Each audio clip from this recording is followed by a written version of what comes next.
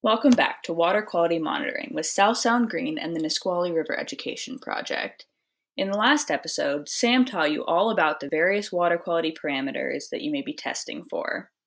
Now we'll talk about how different factors influence water quality parameters and what we can do to improve water quality. Many different environmental conditions can have effects on our local rivers. Even when you are not directly next to a river, pollution anywhere in a watershed could have an effect on water quality. We categorize water pollution into two main categories: point and non-point source pollution. Point source pollution is any type of pollution coming from a single source. Point source pollution, like oil spills, is extremely harmful. This type of pollution is often identified and managed by environmental organizations.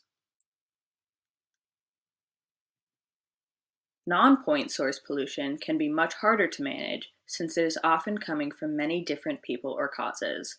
The photo on this slide shows the polluted water flowing out to the ocean, but all those houses are responsible for contributing to that pollution.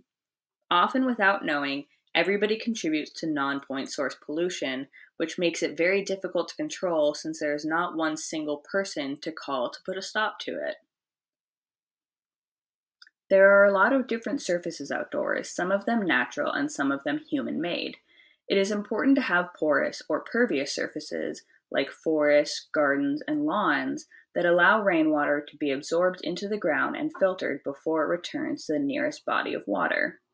Impervious surfaces like roads, concrete, or buildings don't allow water to pass through, so instead the water runs off the surface into the lakes and rivers, carrying all the pollution from the surface with it. These two pictures show the conversion of the Puget Sound area from pervious surfaces, shown in green, to impervious surfaces in black. This means that all the rain falling on the black areas of the maps runs off the surface instead of being purified underground. The difference in time between these two images is 24 years, and it's been about 24 years since the most recent picture, so take a moment to think about how today's picture might look. Do you think there would be more or less green in the picture? Let's talk about some different environmental scenarios that might affect water quality. Imagine you're at a fast-moving river with rapids. How might these rapids affect water quality? The color of the water looks white from all the bubbles that are being created, and when there's bubbles, we know that there tends to be more dissolved oxygen. We can't see all the way down to the riverbed, but what's probably happening down there? Fast-moving water is likely stirring up a lot of sediments, and when all of that sediment gets into the water, is going to increase the turbidity and total suspended solids. Remember, salmon like a lot of oxygen, but don't like water with a lot of turbidity. How do you think a salmon would feel living here? How do you think using a lot of fertilizer on lawns, gardens, or farmers' fields affects the nearby rivers? Fertilizers use nitrates to feed plants, but if too much is applied and the plants don't use it all, the excess nitrates will wash into the rivers. The nitrates in the river will feed algae, causing dissolved oxygen to decrease due to the increase in bacteria feeding off the algae. If you've walked around a river, maybe you've seen some litter laying near or in the river. It may seem harmless, but litter in rivers can have many negative effects on water quality depending on the type of garbage in the river. Trash can introduce harmful fecal coliform bacteria, especially if the trash contains bags of dog poop. Trash can change the pH of the water to be more acidic or more basic depending on what types of chemicals are in the trash. Batteries, for example, are very acidic and could lower the pH of the water. Soaps, detergents, and bleach are basic and could raise the pH. How might having farm animals or pets near rivers affect water quality? If there is not enough of a buffer between the animals and the river, their waste can get washed directly into the river. Animal waste contains fecal coliform bacteria as well as nitrates. As Sam taught you in the last video, the introduction of nitrates negatively impacts the dissolved oxygen levels via eutrophication. Animal waste in the water also increases turbidity and total suspended solids. Yuck. Do you think pollution from cities is an example of point source or non-point source pollution?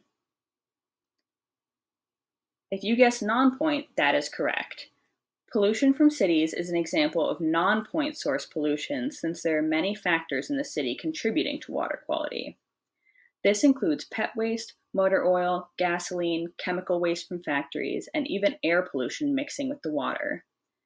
Cities cause an increase in turbidity, total solids, temperature, fecal coliform, and nitrates, which in turn may cause a decrease in dissolved oxygen and a change in pH. The riparian zone refers to the area around a river in which the plants are directly affecting and being affected by the river. So, how does a healthy riparian zone create a healthy river? Thanks to the trees casting shade over the river, the temperature decreases, which helps to increase dissolved oxygen.